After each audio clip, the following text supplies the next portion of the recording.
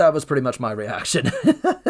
Hey there guys, Noah here. Welcome back to another Vanguard discussion video. Today we're going to be talking about the new premium deck sets for Jewel Knights, Revengers, and Musketeers.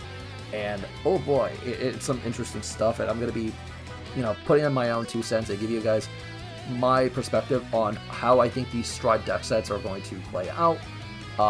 They're not Stride deck sets, they're premium deck sets. I'm just so used to saying Stride deck sets, and they might as well be because it's going to be in a similar fashion as like the Night Rose and Harry support that got released for English this past year. But regardless, let me know what you guys think in the comment section, and let's just get into it.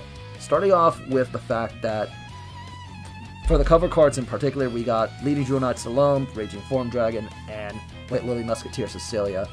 I think these are fine as the grade 3 cover cards, and I just kind of question whether or not they're going to errata some of these cards in particular, because Cecilia's original effect, it was kind of mid. Like, if anything, maybe they'll update Cecilia's ability to, make it somewhat competitively viable. If it's anywhere near close to the Vanguard Zero effect, I think it will be fine, but regardless, I think the cover cards in which they used for it were probably your best bets on it. Like, Revengers have been a very consistent, force, and probably still one of the better ways to go about building Shadow Paladin. And it's got a couple sparse tops here and there as well, so I don't doubt for a second that they, I don't doubt for a second that Revengers are good, and especially with this support, if it's going to lean more towards that similar strategy, then I fully expect Revengers to be pretty damn good in its own right, especially when you consider that we have a near guaranteed way to make sure we go into Raging Form, thanks to the Slay Hex Dragon, which allows you to just Superior Ride into the Raging Form Dragon off its effect. So getting to the Raging Form shouldn't be an issue for it. As for Jewel Knights and Musketeers, hard to say whether or not they'll actually use these grade 3s.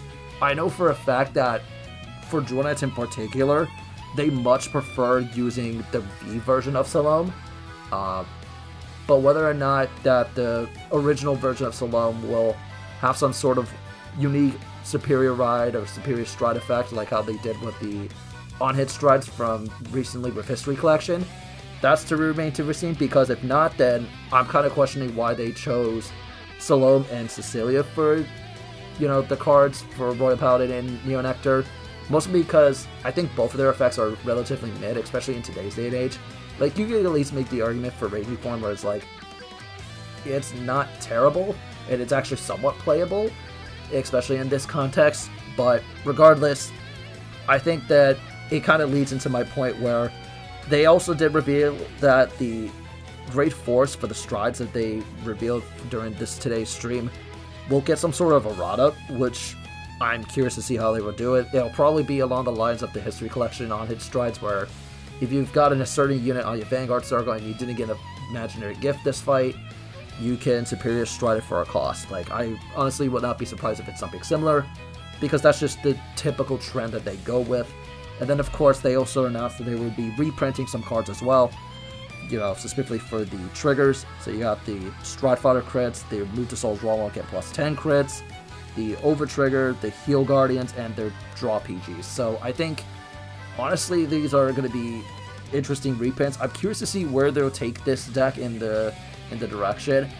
Like, if it's anywhere near close to being interesting to what they did with the English exclusive product for Harry and Night Rose, then I'm all for it. And I hope that all the other clans in the game eventually get this kind of level of support, because I think this would help revitalize more interest in Premium, especially for players who have been out of the game for years but also want to get back into it without having to try Overdress and ultimately realize that they don't like the format.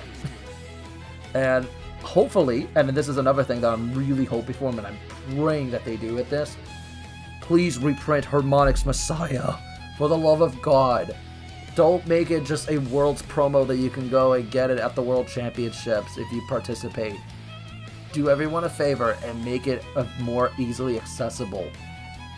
The moment they and I don't know if they'll actually go through with it, because I feel like that would have been the highlight of the entire set if they said, hey, not only are we errataing these strides, but we're also going to be reprinting the Harmonix Messiah, you know, the card that was practically the main thing about History Collection, then I would have been all for it. But even if it's just like a small promo, we'll take it in a heartbeat. Doesn't matter at that point. But I am curious to see what you guys' takes are about all of this information in the comment section below. I'm going to try to be more proactive over the next couple of weeks, as well as the rest of the year and so on and so forth. And I'll probably give you guys a update video regarding this channel probably at the beginning of next year, because again, I've just been so busy and it's just been such a freaking wreck. But my own, personal problems aside, let me know what you guys think in the comment section. Until next time, this is Noah, and I'll catch you guys later. Bye, everyone.